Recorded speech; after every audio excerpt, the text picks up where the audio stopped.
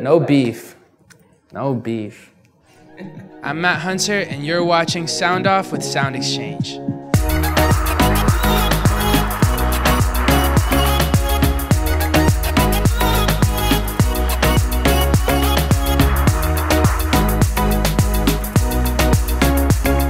I think that definitely did influence my career and my fan base a lot, especially being because I was so young in a recording studio.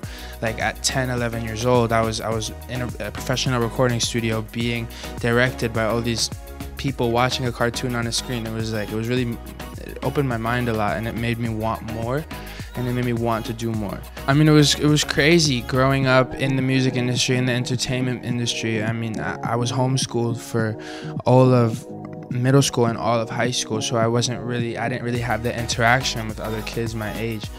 I can't say I would ever ask for anything different. I learned so much, and I got to go to so many great places. I got to go on tour all over South America and meet fans that love my music and perform music and really do what I love. I was supposed to actually sign with Marc Anthony, but I was making music with his nephew, who's like a really awesome producer, and that's like my big brother, like my mentor. So like I was saying, I was supposed to sign with Marc, but then his nephew offered me a different deal through Universal, and I ended up going with him because that's where my heart was. So a lot of people were like, how would you ever turn down Marc Anthony? But to be honest, I didn't see it as turning down Marc Anthony. I saw it as doing the decision that was best for me and my career. And I feel like you always have to put yourself first and not let other people's opinions influence your decision too much, because at the end of the day you have to follow your heart, and your heart's not going to steer you wrong. I think it's great. Like, you know, I've used social media as a tool in my career since the beginning. It's basically a platform that you could talk to your fans on a really personal level, and I love that. I feel like 10 years ago we didn't have stuff like this. Now we have a bigger advantage.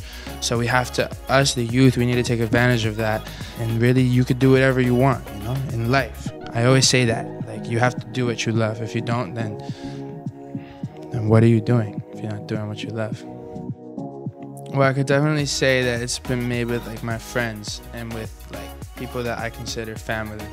Like this first song I wrote with one of my best friends, Jay Cortez, who's really killing it right now. You know, I met him 5 years ago, and we just became like best friends. And it's really cool to work with people like that. That it's like not like just like work relationship, but it's like, yo, like we go in the studio and it's just like we're vibing, we're not working. It never feels like work. And that's why I love music, because I never felt like I've been worked a day in my life, because when you love what you do, you never work a day in your life.